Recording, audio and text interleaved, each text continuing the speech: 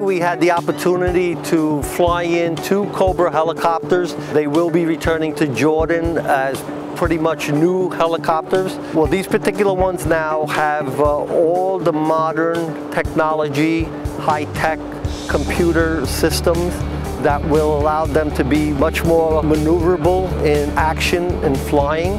We chose the Port of Jacksonville because it was the ideal fly-in location. Not only did we have more service options to be able to save cost, time, and money as far as the operation, various terminal costs made it also attractive. The team efforts of the ports and the terminal and the steamship line, everyone had passion to get this job done.